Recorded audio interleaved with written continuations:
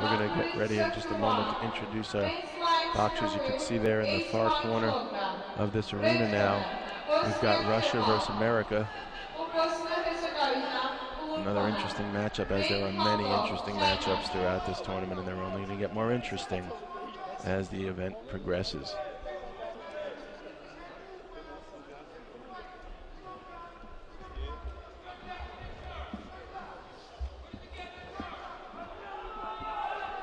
Meng Fanlong from China making his way to the ring right now.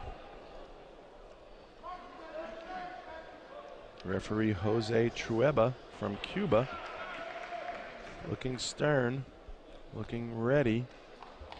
Bram, Carrillo, Kennedy, Foti, and Cowley, they're your judges for this light heavyweight matchup, where the boys get bigger and the punches get stronger. 81 kilograms.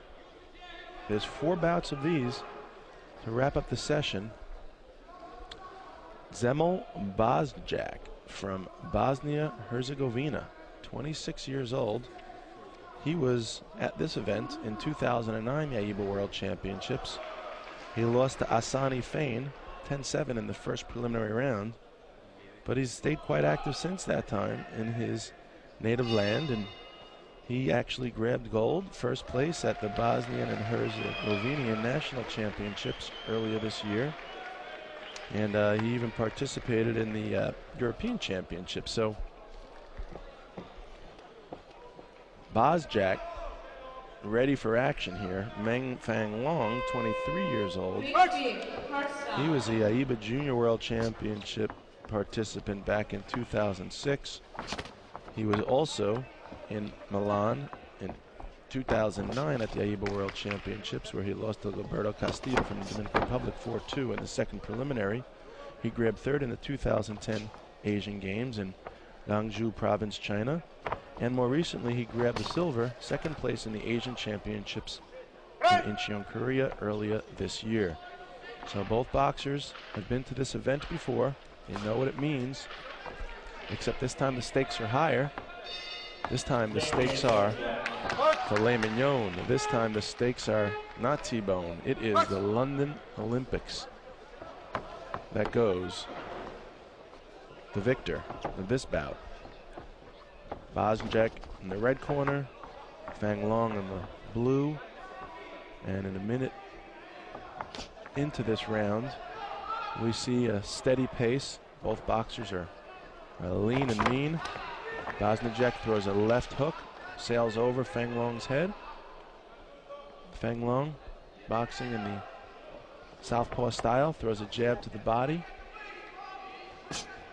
There's another jab to the head by Fanlong.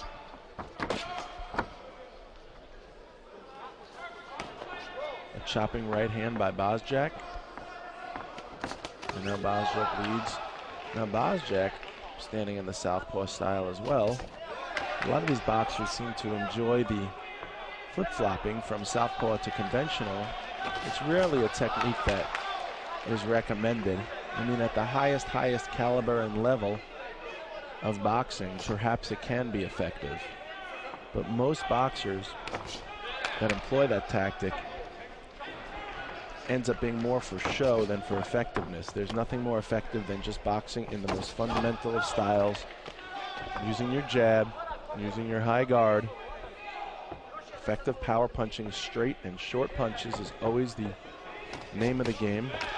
And now Bosnjak throws a left hand that sails over the head of Fanlong, and Fanlong and him tie up in the center of the ring.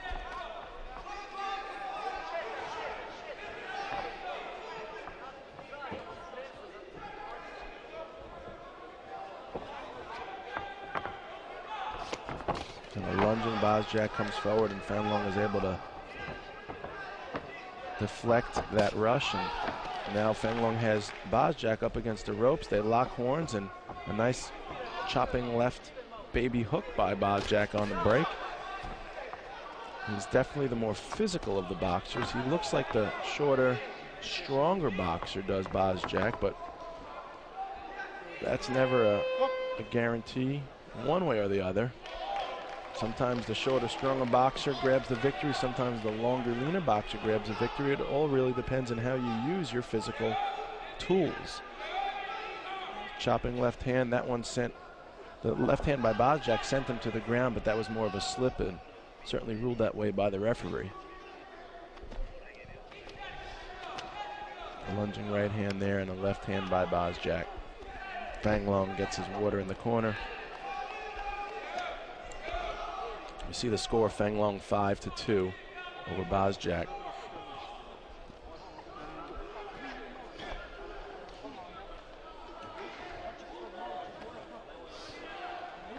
Very animated corner of Meng Fanlong.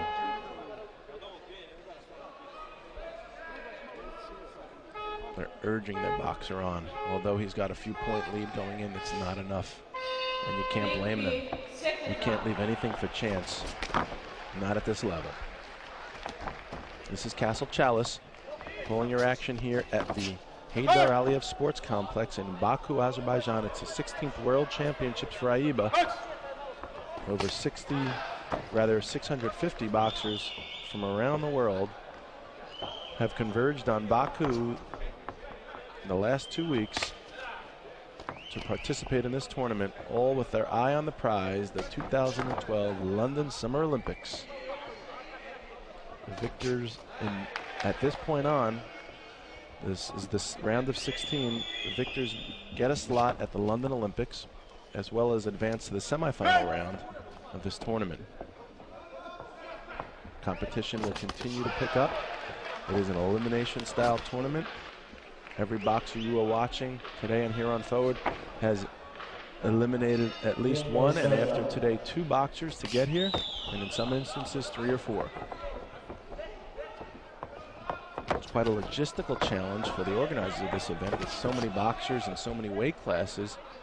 Certain times boxers have gotten buys to get through a round or 2. That could be based on the matchups, that could be based on their world rankings or other previous accolades that they've received that have granted them such a license. But now every bout is on even footing, and each boxer has to earn his way to the next round. We are exactly halfway through this first light heavyweight bout between Bosnjak from Bosnia and Herzegovina in the red corner and Fanlong from China in the blue corner.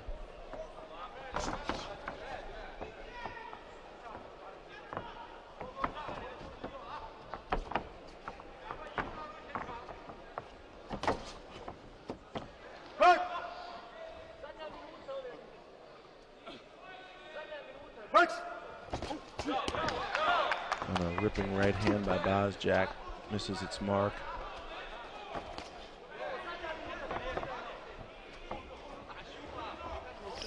And now Bosnjak pushes forward, presses the action, and he clods over Meng.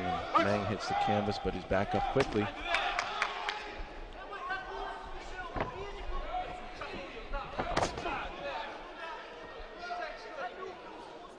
And there's a little roughhousing going on there, some chin pushing. A little plexing in the center of the ring.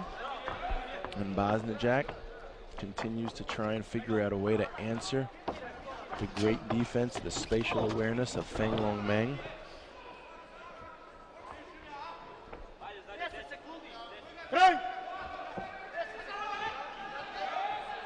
Rarely has a boxer progressed to the highest levels of either amateur or professional without a strong and learned jab, and Meng would be well served, or rather, check that, Bosnjak would be well served. Well, both boxers for that matter, but it looks like Bosnjak is going to need to use that to get inside that and some fancy footwork to get inside the long-armed wheelhouse of Meng Fanlong.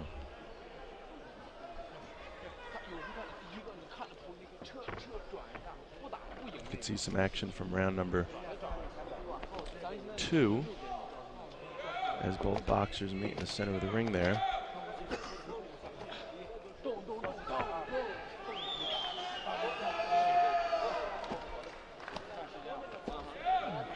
And that's another 5-2 rounds for Meng Fanlong, so he's starting to really pull away here and show his pedigree. 10-4 after 2 rounds for the Chinese boxer.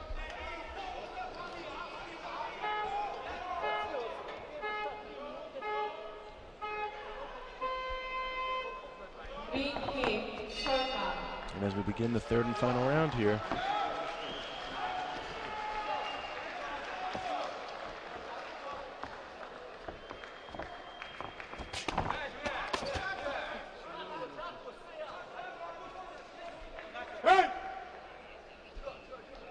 Fanlong pushes his opponent off of him.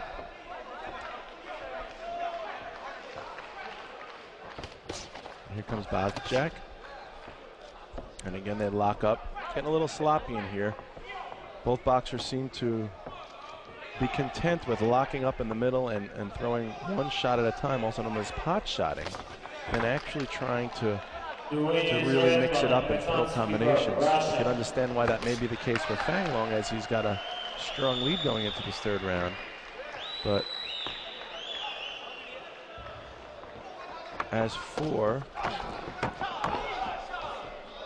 Bosnjak, it would seem that he needs to figure out a way to start landing those heavy punches. Get inside, use his footwork, cut off the ring, bang to the body of Fanlong, and try and end this one with a surprising come from behind knockout victory. Can Bosnjak do it? There's that bull rush, that lion's right hand that he seems to claw in there, but it's just not really landing. It's not even coming close to landing, and as a result, it's unlikely to do it, but you never know. One punch is all it takes. There's manly art of self-defense.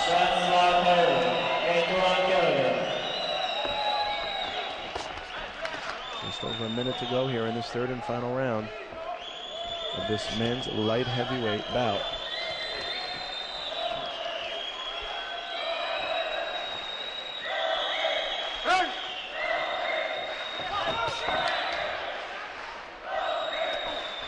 And now Bosnjak punches himself to the ground by practically jumping off his feet, throwing himself off balance, and at the same time getting a caution from the judge for turning his back.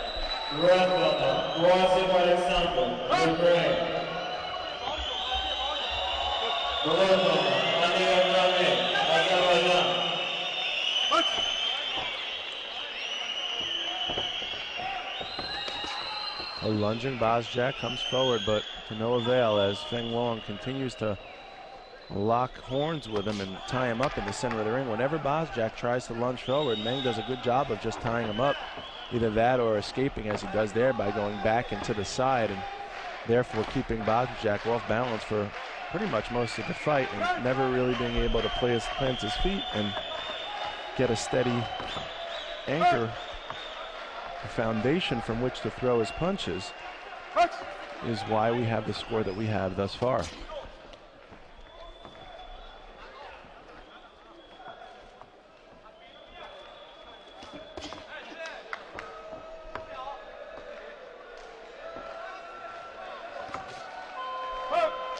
And that's it, folks.